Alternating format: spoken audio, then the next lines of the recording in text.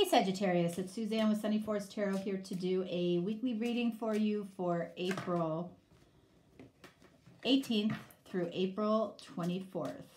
All right, so we're actually going to be doing kind of an oracle card reading for you this week.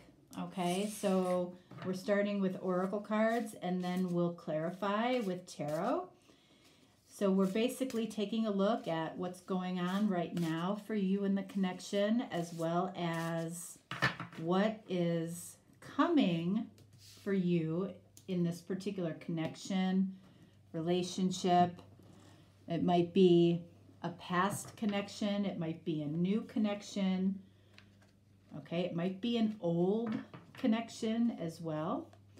All right, so take it however it resonates. All right, so we're also going to take a look at what you need to focus on right now.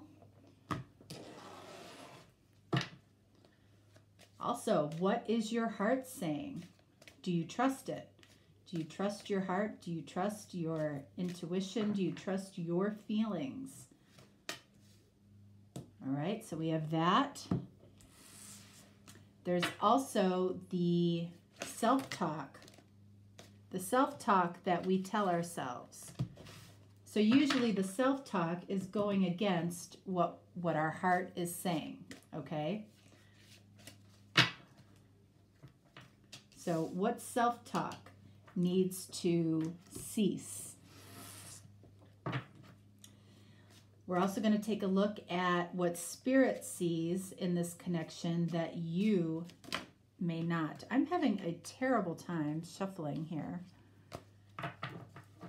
What does Spirit see that you do not see?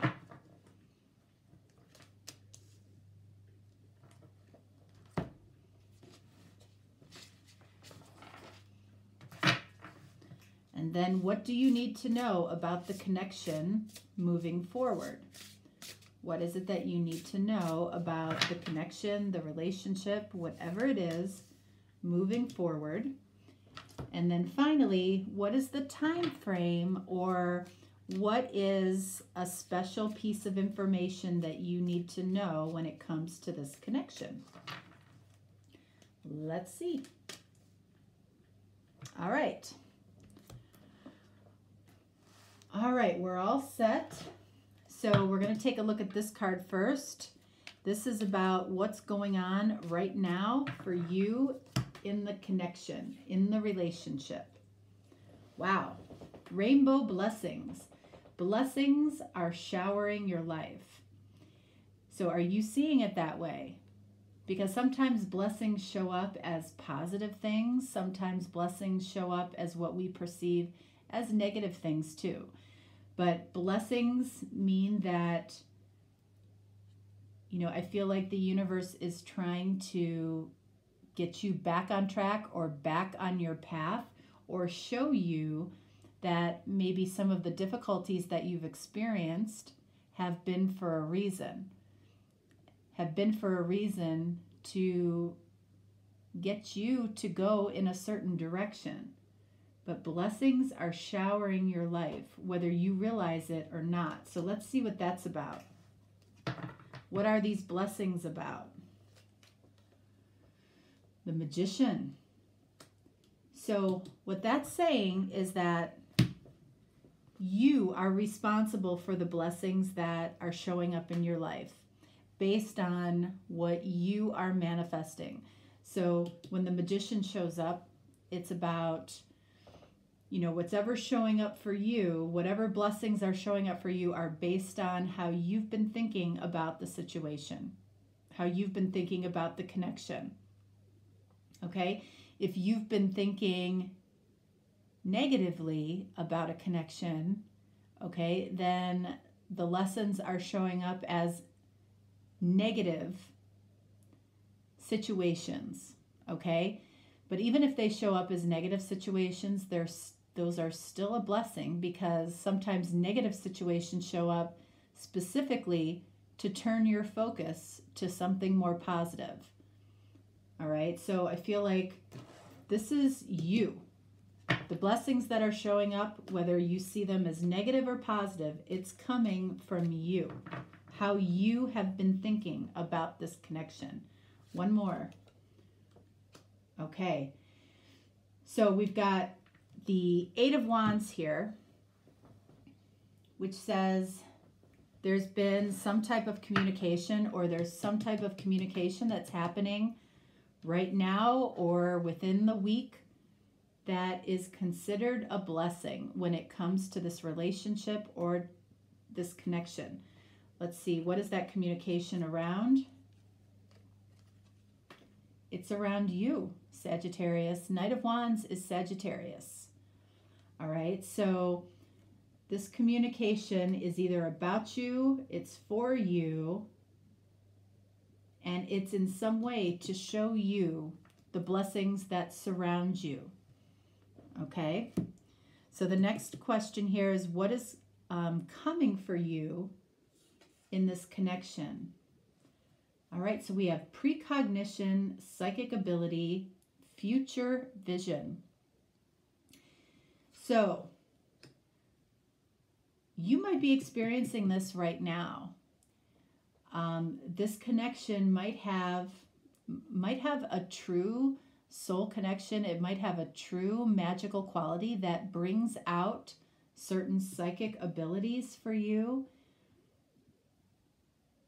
Okay, and you know, as far as Sagittarius goes, this is really interesting, because the biggest thing that most, well, Sagittariuses are here on this planet for is to connect with their spirituality. Okay, it's something that Sagittarius sometimes has a struggle with. So I feel like whoever this person is in your life, they might be helping you take a second look at your spirituality. And you might be getting visions of what is ahead in this connection. Okay, your psychic abilities might be showing themselves right now. You might be noticing odd things happening. You might be noticing special types of dreams or visions that you're having. Your third eye might be opening in some way. So what's this precognition about for you? We have the Emperor. All right, so the Emperor, card of Aries. You might have some type of precognition about a specific person, an Aries. You know, I feel like for most of you, you probably are trying to control these psychic abilities that you might be picking up on. You may not like it. You might say, ooh, this is not something that I really want to be a part of. One more here for the Emperor. 10 of Swords. So I feel like for some of you, you have some foresight. Okay, we'll call it that. You have some foresight around an Aries, perhaps, that might have betrayed you, or that you have betrayed. Okay,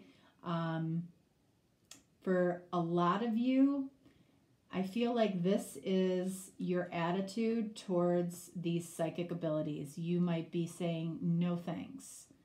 Okay, and it's like stabbing the universe in the back, because the universe is trying to show you something that you are resisting. You are resisting. Why? Hermit. You know, it feels like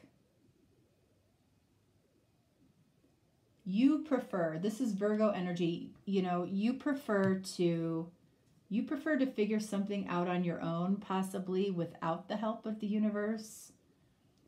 You might go to somebody specific obviously here on earth that you trust for advice. For some of you, you know, the psychic ability does interest you, and you might be going to somebody to ask them about that. You might be curious about it, even though I feel like you, on some level, reject it at the same time. This is interesting. All right, so what do we have here? What is it that I need to focus on right now? Patience. Okay, so this is saying here, you know, and honestly, Sagittarius, this is not your best quality, okay? Patience. You know, something, you know, I almost feel like you have to go through this in order to get to this connection, or to have this connection be fulfilling, realizing possibly your mission here might be spiritually connected in some way. So Spirit is calling on you to have some patience over what? Knight of Cups. So this might be your feelings. This might be your person's feelings. You know, if you are kind of reticent about sharing your feelings with somebody, I feel like that's okay. And also it's okay if it's the reverse. If your person is reticent about sharing their feelings with you, it feels like it's okay to take your time. It's okay to be patient. Remember over here, Knight of Wands, this is very non-committal energy. You might be building up to really understanding what you want as far as a commitment, or if you want a commitment. So I feel like this is saying be patient with yourself, be patient with your feelings. One more on the Knight of Cups.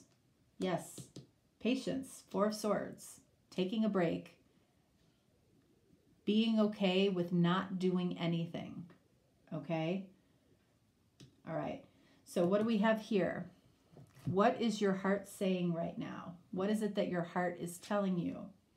Look at that, worth waiting for. Divine timing is at work in your love life. So that's what we're getting through this, you know, through this reading here, is that whatever you have, whatever connection you have, whatever relationship you have, will wait for you, especially if you're going through, I feel like this could be a spiritual awakening here. And that's why this over here, blessings are showering your life. Well, they may not feel like blessings, okay? They may feel more like challenges. But blessings will show up through challenge, even if you're going through challenges. For some of you, it might feel like smooth sailing and everything is going blissfully well. But for a lot of you, it's showing up as challenges. And it's based on how you've been thinking in the past. It really is. If you think about how you've been thinking, maybe when it comes to this connection, you know, what has dominated your thoughts? All right. And you might have been doing that specifically because you might have sensed that it wasn't the right time at an earlier point, or you knew that you needed time in order to get to the point where, you know, you're not running away from commitment, you're running towards it. Okay? So something is worth waiting for here, and I feel like the universe, divine timing, destiny has played a huge part in this connection. Look at that. Wheel of Fortune, destiny.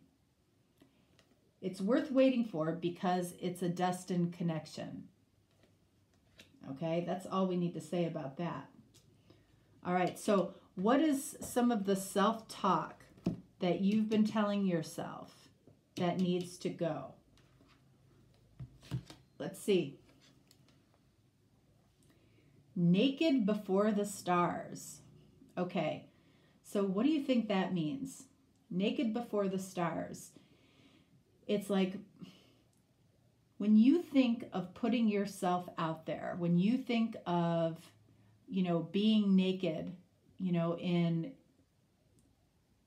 you know, not literally necessarily, but being completely naked, being completely vulnerable. What does the star stand for in tarot? It stands for your heart's desire. I feel like when you think of whoever your person is, whoever your heart's desire is, you find it very difficult to be naked in front of them, meaning to be completely vulnerable. You know, so you give yourself reasons and excuses not to be vulnerable with your person. So let's see, what is this about here? The Chariot, card of Cancer. You might be dealing with a Cancer. One more. Seven of Cups. Okay. So I feel like you're a little bit confused, Seven of Cups, about what your heart's desire actually is. Because even though somebody might be in your life right now that you might consider your heart's desire, you're really confused about the commitment aspect of it. And so you don't know if it's worth making yourself vulnerable to this person. Is it worth putting my heart out there? Is it worth me possibly making a fool of myself?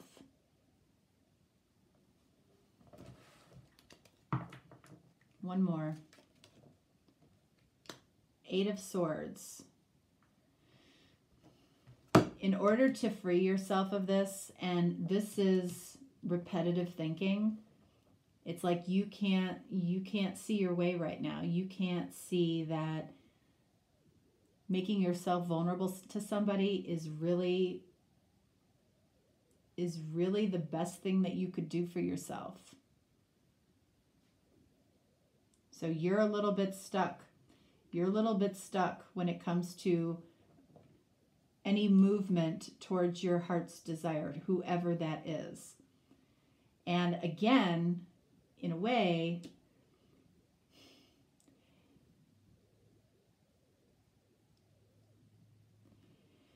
I'm not saying that this is a good energy, but it might be happening for a reason. Okay? It might be, you might be doing this to yourself for a reason. Although, you know, I feel like it's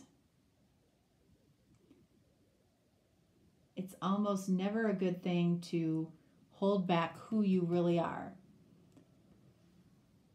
But what this is telling me is that the universe might be waiting for you to catch up. Might be waiting for you to catch up to what it is that the universe has in store for you. All right, so what do we have here? What does Spirit see that you do not see right now? Action. So Spirit sees some type of action that you might be taking, or that someone might be taking towards you. So what is that about? What is that about?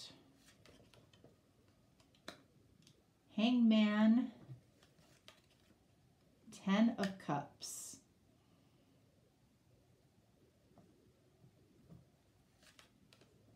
Page of Swords.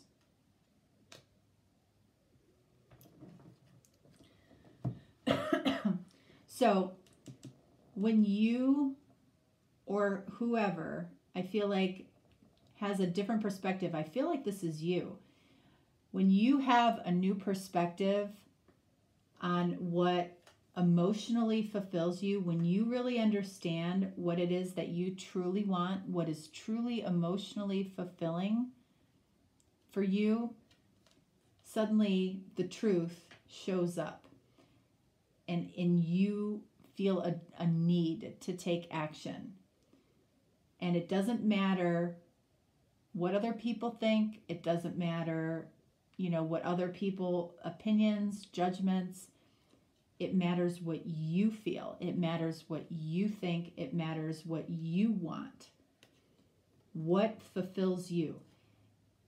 Is it a commitment with somebody? Is it growing old together? Is it having children? Is it traditional marriage? Is it more of a spiritual connection? I feel like the universe is seeing action that you're going to take, or somebody in your life is going to take, but it requires an epiphany or a realization about what you truly want or what they truly want. All right, so what do we have here? What do I need to know about this connection going forward? Courage. Let me be open to courageously take the steps that are shown. All right, so it feels like there's something that you might be afraid to do. And we see it right here, okay? You're afraid to move towards your heart's desire because you might feel like it ends up trapping you in some way.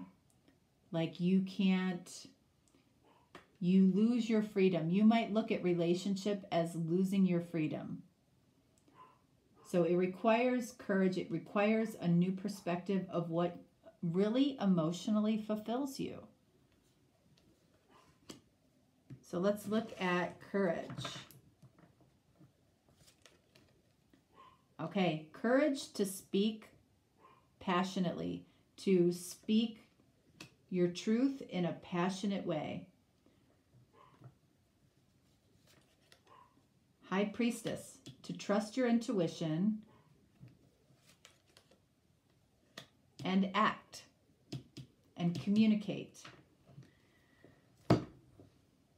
So that's where you need courage, is you need to trust your intuition, be able to speak it passionately. And this is about moving forward. You know, instead of standing still in our thoughts, it's about moving forward and communicating. It's about taking what we've been thinking and putting it into action courageously. I feel like your courage will be rewarded. All right, so finally, what do we have here? This could be a timing card, or it could be some type of special information. Look at, listen to your intuition. That kind of feels like, you know, a theme here. Listening to your intuition about what? What specifically? Three of Wands. Three of Wands. Five of Cups. Empress. Okay. So I feel like when it comes to listening to your intuition, okay, it's okay to wait. It's okay to wait. It's okay to wait for your ships to come in, whatever that means to you.